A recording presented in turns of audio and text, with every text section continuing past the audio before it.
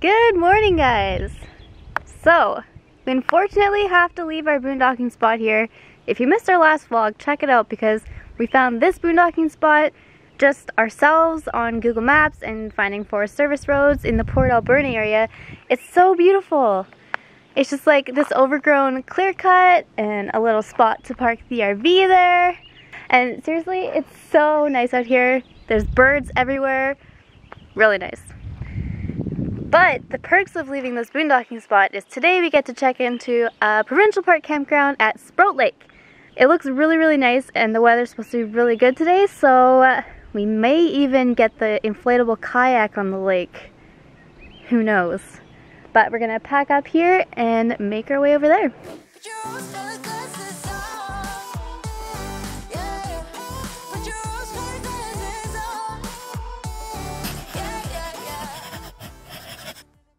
Is there any way, or do you like not being found? In time the light will fade. Don't you know I worry about you all the time?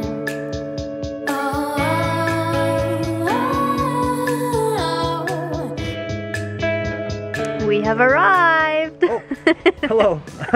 So I know I say it like every time, but I swear this campsite is the most like secluded and by itself campsite that we've had so far. Well, this whole area is just ours, obviously, in our campsite. And then through the trees you can kind of see where like the garbage and the outhouses are, but then there's nobody else here. The closest person that we have to us is across the road there, but we've kind of, the way that we've parked our RV, we didn't just like back in the street into the site here. The way that we parked our RV, it kind of blocks them off, so it's a really cool area. When we were first driving down the road, we saw our campsite and it was like, oh man, that's gonna be a sketchy spot to back into. Luckily it all worked out pretty well, but check this out when we were driving down the road view. So you're motoring along, you're like, oh, that looks like a pretty nice campsite to back into. And then you're driving down the road, and then you're like, oh man, look at these big trees over here in this tight little corner. Oh, 16, that's us. And it was like, oh no. But, in the end, it worked out pretty good. Hey, and it looks like cats outside over there too. As soon as we parked, she basically ran to jump out the door, so might as well get her outside and let her settle in right away too. You didn't even have a big drive today, you stinker. Lucky girl.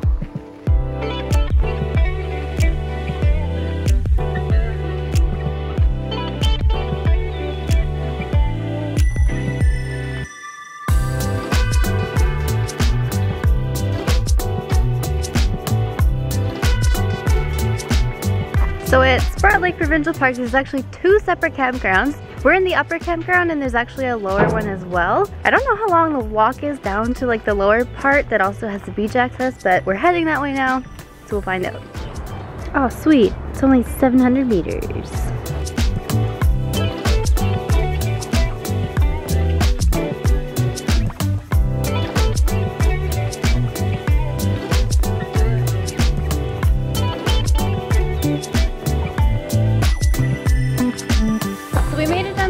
But there's a sign saying that there's petroglyphs up here, so we're gonna take the short walk up and see those.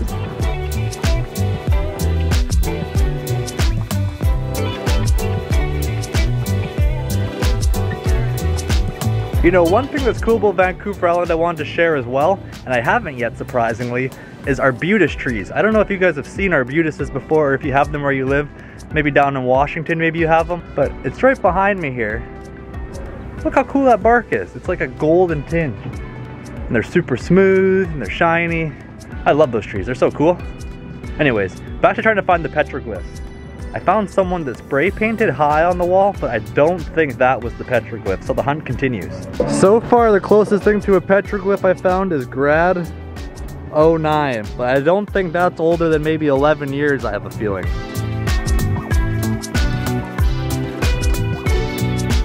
So, we found the petroglyphs and they were a little underwhelming.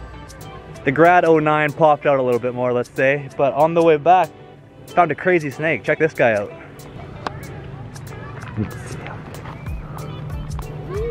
Whoa, look at that dude. Oh, he's doing the tongue thing.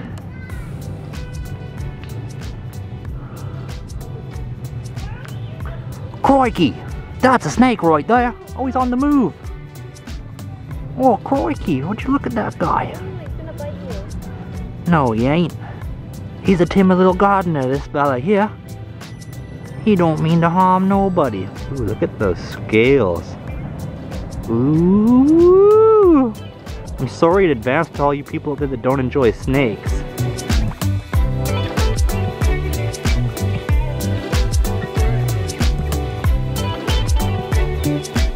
So somebody is feeling a little crazy. That's me. He's jumping in the lake. Usually, oh, look at that white tan lines. Oh, I'm sorry, guys. But it should be a warm lake. It's not going to be like Wadey Bit Creek. Flashback to when I jumped in the river.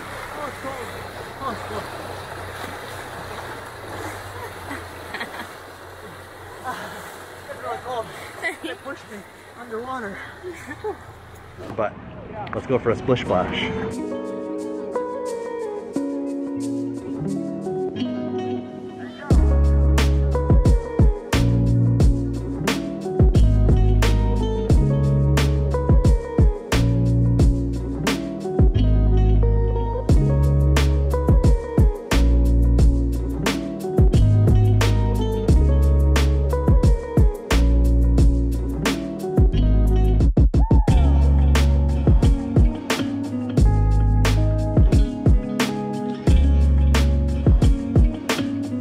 Don't move, but there's a little salamander behind that rock too.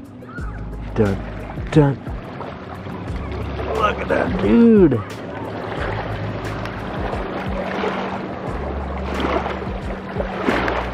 Well, that was a super enjoyable, super hot, super nice day at the beach. So nice. If you would have told me I was jumping in the lake today this morning, I'd be like, no. Wow. I'm actually like fairly jealous that I didn't bring my bathing suit or anything because yeah, the lake was actually a really good temperature. And from the beach too, you could see the famous Martin Mars bomber. Yeah, that was a nice bonus. I think it's one of the biggest in the world, the biggest water bombers in the world. And it's hardly used anymore in BC because it can only pick up water from like 113 lakes in BC. So it's very limited on where it can actually fit. It's so big. Yeah, so they use a lot more smaller ones now and they go up to like mountain lakes and stuff and grab water, but pretty dang cool. I also gave Luke a flower in his hair. How cute. Ravishing.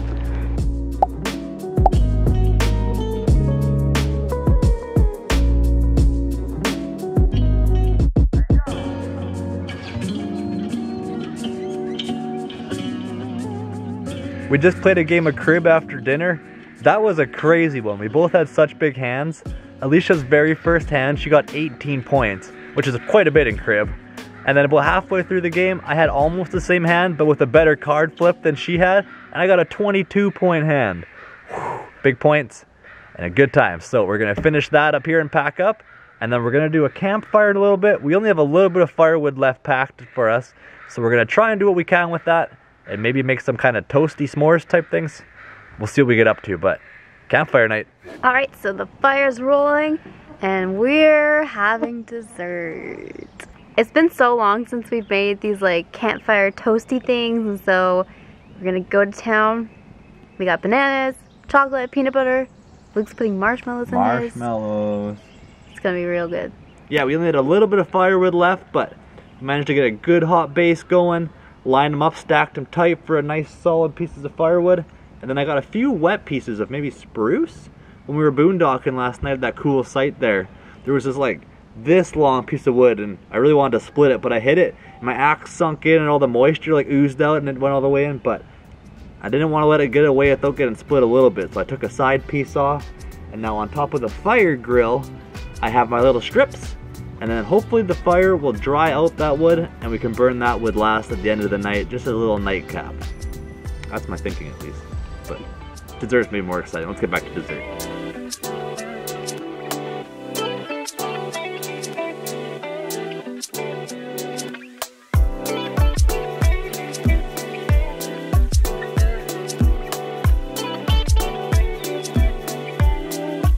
Mine's ready to go. Mine's not. More. All right, here's the plan. Peanut butter, chocolate chips, bananas, marshmallow. Sounds good. Let's see what turns out in reality. Usually I always mess this up and just make a mess more than anything, so.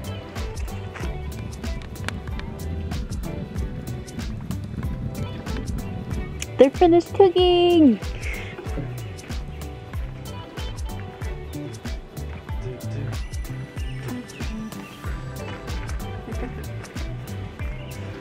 Now to land the plating. Waboom! Slam dunk. Me too. Oh, landed it. This is the best we've done, I think, in the last few times we've tried. Yeah. It actually worked out. Would you look at that? Mmm. It's really hot, so I'm gonna wait a minute. Bon appetit, as the French would say. Pink. Oh, hot. Oh, it's hot? Oh, hot. Oh, hot. That's really good. Alright, well, we're gonna clean up our mess here and then head to bed. Yep, we'll see you guys in the morning at the day area. See ya. Alright, and hello guys. So, we had mentioned yesterday that we were going to hit up the day use area at Sproat Lake Campground there and just hang out for the day, hopefully take the kayak out and stuff. We did go there, however, it's very overcast and a little drizzly today, so it wasn't great swimming or kayaking weather. So we did just stay in the parking lot and walk around a bit and just catch up on some work stuff and all that kind of stuff in the RV. And then we're back here now in Port Alberni because, well, we'll get to that in a minute. But we did have to stop at Walmart and get some groceries because we were desperately in need of some groceries. Our fridge was empty, our cupboards were empty, so we probably got the biggest grocery haul we ever have in the RV. We spent a lot of money and got a lot of stuff. So I thought that we'd maybe like show you what we got in case you're interested. Maybe, maybe not. But yeah, let's do that now.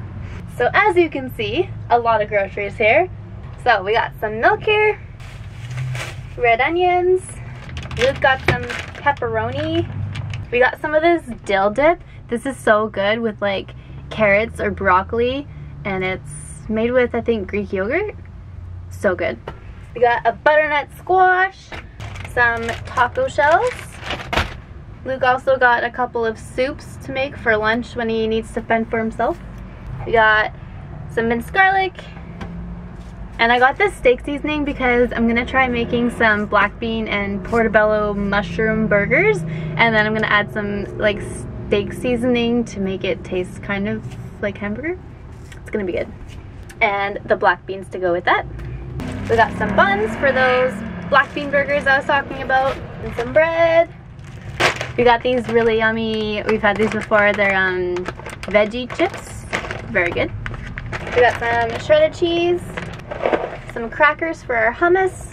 Luke got some granola bars, eggs.